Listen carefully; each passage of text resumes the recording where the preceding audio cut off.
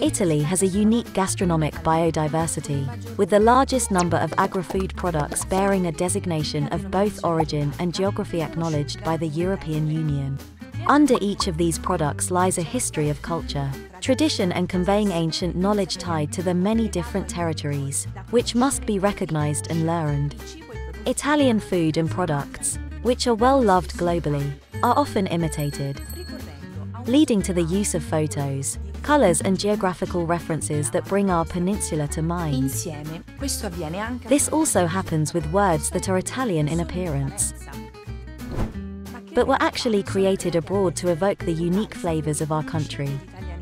This phenomenon is called Italian sounding, and its aim is to refer to the reputation and fame of Italian cuisine all over the world. The most widespread linguistic training technique is the creation of portmanteaus, created by merging two different words like, for example, burricotta, from the union of burrata and ricotta, and mozzafina, which combines mozzarella with the adjective fina, probably used as a synonym for filante, stringy.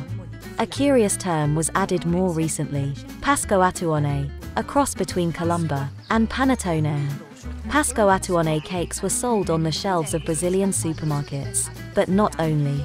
This particular case goes as far as to distort the holiday calendar by combining Easter and Christmas in a single word. And dessert.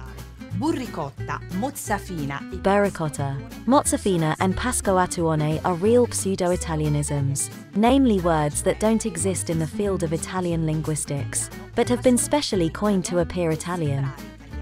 Other examples are tutti frutti, which refers to gelato misto, mixed ice cream, all over the world, and compounds with a more limited circulation, like cafecciao, a German brand of coffee. There is also the better-known term, freddoccino, which is a sort of cold cappuccino. Consequently, the sound of these words is similar to the corresponding Italian terms, but the product they refer to is often anything but select.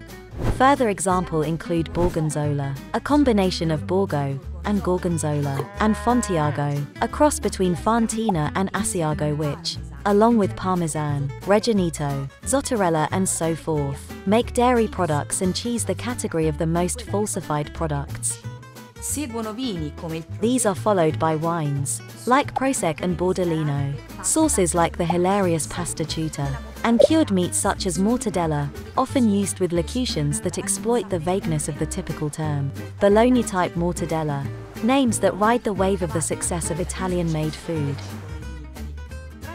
One of the most imitated products in the world is olio evo. In this case, the misappropriation even involves the name.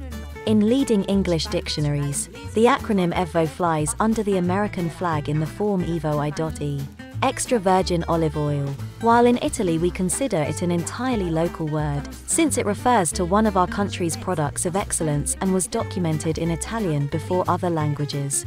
A case like this clearly shows how learning about and scientifically reconstructing the history of Italian food words is one of the most effective strategies for creating a defense against food and linguistic falsehoods, and consequently regaining possession of the names, meanings and unique flavors that make up the wonderful table of Italian foods.